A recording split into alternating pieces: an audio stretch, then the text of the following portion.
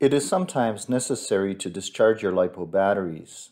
There have been many times when I charged up my LiPos, went flying, took a few flights and crashed, and was left with unused fully charged batteries. Certain chargers have the ability to discharge batteries so that they can be stored at their desired voltage of 3.8 volts per cell. But I use these simple little 2 and 3S chargers.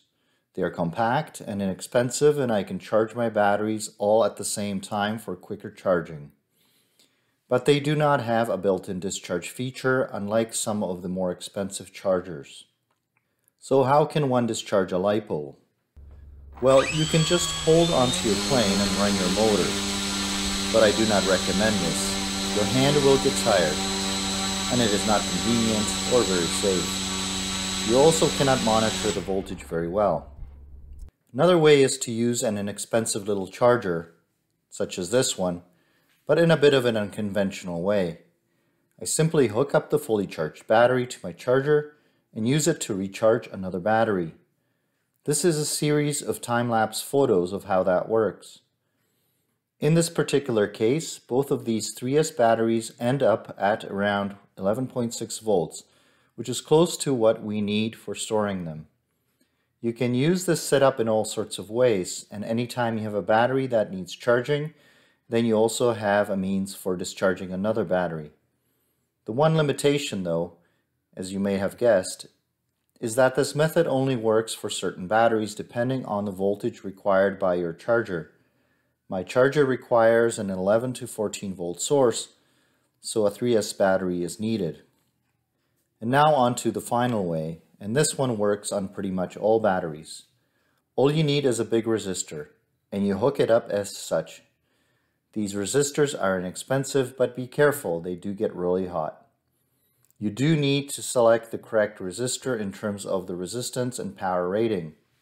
Here are the technical details for those that are interested, but in a nutshell, I typically use an 8 ohm 25 watt resistor, and that takes a fully charged 500 milliamp hour 3S battery to its storage voltage of 3.8 volts per cell in under 10 minutes.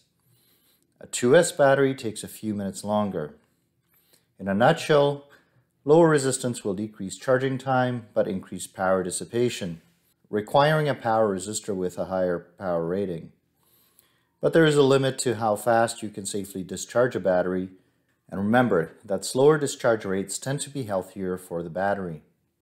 Whatever way you choose to discharge your battery, you need to monitor the voltage. I use this inexpensive voltage meter.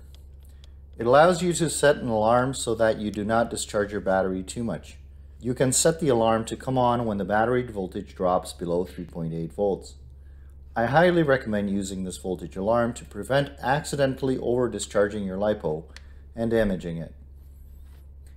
In a similar and final note, please be careful whenever using LiPo batteries, as they can explode or catch fire and cause harm to people or things. The discharging methods presented in this video is what I use, and the methods work well for me. I have good working knowledge of electrical systems and feel comfortable using them. However, if you wish to play around with LiPos as I do, please note that you're doing so at your own risk. I hope that this video charged you up with some good information, and thank you for watching.